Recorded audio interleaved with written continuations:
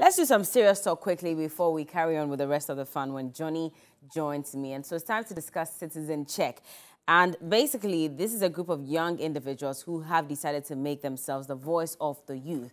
And so whatever it is that's on the streets, on social media, where the youth are complaining about things that are not going right in the country, they serve as the channel or the medium with which the youth can send their message to the people in power to ensure that they do the right things.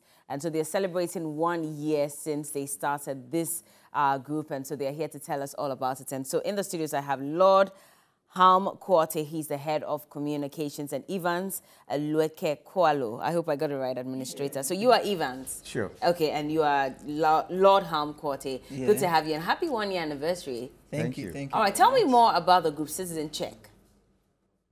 Yeah, Citizen Check, as you rightly said, is a non-political, non-denominational, and a non-aligned movement, non-aligned group that seeks to help governments, all governments, that helps all governments to at least solve social problems within our societies.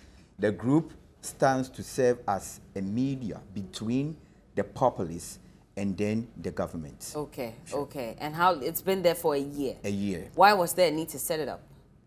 Yeah, we came to the realization that sometimes there is this misunderstanding between, especially the youth, that's the ghettos, the streets, and then getting their plights, getting their problems to the government. Okay. These are people that, let's say, not much educated, and so when they're having problems, for them, once their issues are not getting to the government, they stand to say anything that they want. And so we thought it as wise that it isn't everything in the society that the government will be able to do them for us. Okay. But when there are problems, we are the first people to be affected. Yeah. And so issues like sanitation within our societies and stuff like that, let us form a group. Let this group become a media between the people and then the government. Now, once we are a group and we are a lot, it's easy getting the information to the government. I see. How effective has it been? And Lord, I'm bringing you in for this part of the conversation. Well, thank you. Thank you very much. It has been very good so far, considering the fact that we have been able to go down to the people. Where we are, we are like a conduit between the streets and the elite, let me put it that way. Okay. And so we have a way of getting their information, and we have a way of getting the information to the right people. And so, I mean, over the years, over time, we've been able to do certain things of this nature. It has helped. Yeah. Okay. Yes. And what's been the biggest challenge? Because I know that when it comes to sanitation, it's not only a concern for the youth, it's for every Ghanaian. And just this week, we were talking about how even the people who are supposed to be ensuring that the laws are implemented are the ones littering, you know, the party grounds and all of that. And so that's a big problem. But for the young people especially, what's their biggest challenge in the country? Is it unemployment?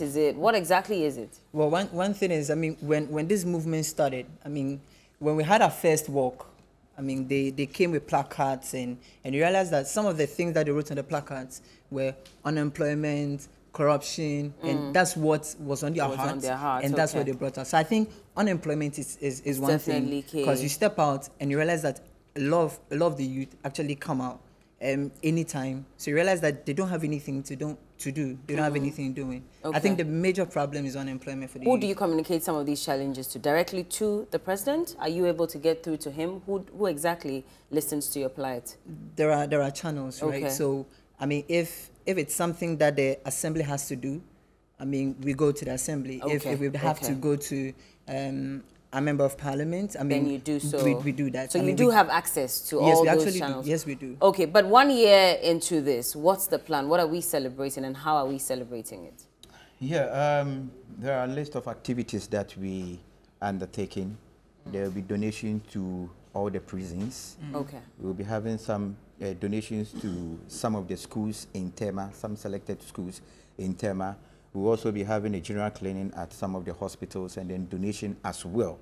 And then one of the major activity that we'll be undertaking is the health work. Okay.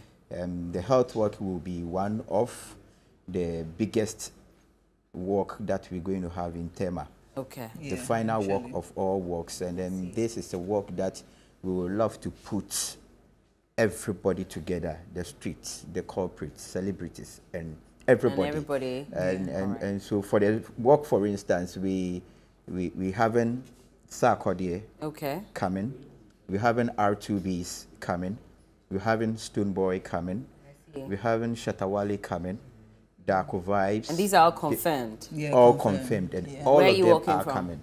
We're starting at the community center, Community 1, Tema, through the principal streets of Tema. I see. And this is happening on the 28th? 28th. Time is? 6 a.m. sharp.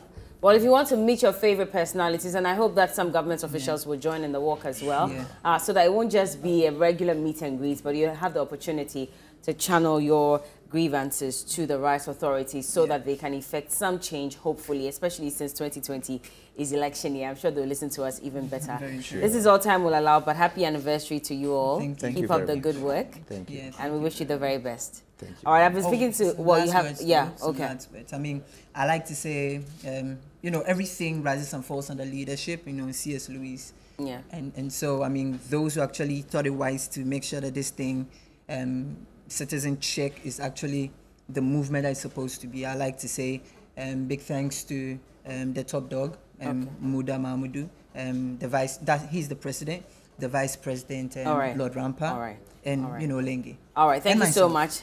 You're saying thank you to yourself. Oh, and myself. I see. Lord Ham Quarter is the head of communications, and Evans Alueke Kwolo is the administrator for Citizen Check. And I'm sure if you go on social media, you can find them.